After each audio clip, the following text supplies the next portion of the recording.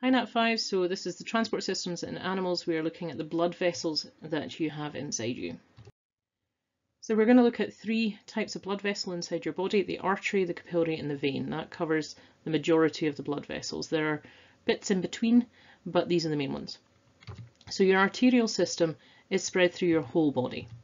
Okay, it is a main line that splits into smaller arteries as it moves through, and you know where that main line is coming from. That's the aorta coming out of the left ventricle.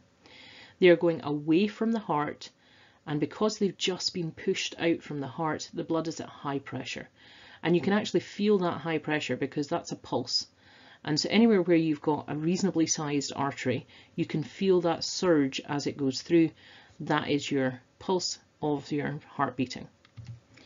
The name of the artery tells you where it's going. So like your renal artery is going to your kidney and carotid is going to your head. So the aorta, just to give you a kind of nicer picture of this, I think, is the main blood vessel coming out of the heart. You know that. And you have this, what's called the aortic arch. And then once it's actually come out of the heart, it splits into smaller and smaller things as it's carrying your blood through. On this one, you actually can't see the coronary arteries, but you know that they're also really important to come out from the aorta. It's oxygenated blood and it's carrying everything you need. The veins, well, the veins are basically the opposite bit of the arteries, so they also are all the way through your body, and they're returning blood to the heart. So it looks kind of similar, but you have some kind of complicated bits round about your gut. You can see this is looking a little bit fancier than your artery system did there, and you should look at that in a bit more detail when you look at the villus. Okay, blood pressure here is low, and that's because after the pulse, it goes arteries, then capillaries, and then to veins. So it's been passed through loads of small blood vessels, and if it was still at high pressure at that point, it would rupture them. So as it spreads through them, the pressure drops and drops. So the blood pressure is low, and that causes some problems. Okay, the problem is that blood can go backwards. Now, if you think about it, you're trying to get blood to your heart. If you've got blood in your big toe, how you actually get that to get up to your heart without just constantly falling back down is really important. And how you do it is you use valves again. Now you have valves in the heart which are there to stop the backflow of blood in the heart. This is exactly the same thing. So what you're doing here is you're stopping blood from going back the way in the veins. So what happens is you have these nice, very clever in terms of how it works, we have non-return valves. So the blood goes up in through past these valves, but then it can't go back down them again. So even though the blood is at low pressure, it constantly moves up through the veins and then doesn't go back down through them.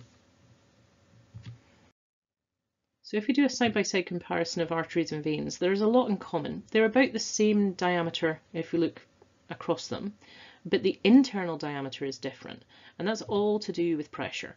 So the arteries have a much thicker internal wall here than the veins do, which means that the arteries have a narrower internal diameter than the veins do. And that's, as I said, all about pressure. So the arteries have to have this extra thick wall to withstand the fact that they're getting a surge in pressure all the time. They even have some extra kind of elastic fibers around the outside to keep snapping it back into place.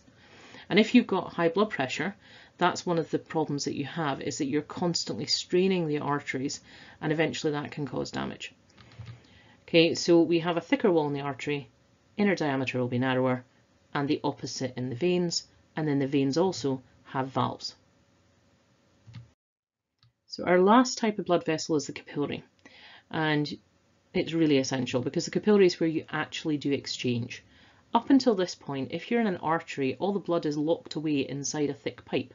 You can't actually get it out of that to the tissue where you need it. But the capillaries are tiny. So when you get to where you want to be, they spread through all of the body tissues and are small enough that you can get diffusion. So your oxygenated blood, as it goes through the blood tissue in the capillaries, these are only 1 cell thick, you can get diffusion from inside the capillary to the tissue. And the tissue that's produced, say, carbon dioxide and other waste materials, that will be diffused into the capillaries. The capillaries then join back up again and you get bigger and bigger blood vessels, and you've now got a vein, and the vein now has that all locked up inside to take it back to the heart, to go out to the lungs, etc., etc., and it just goes round and round.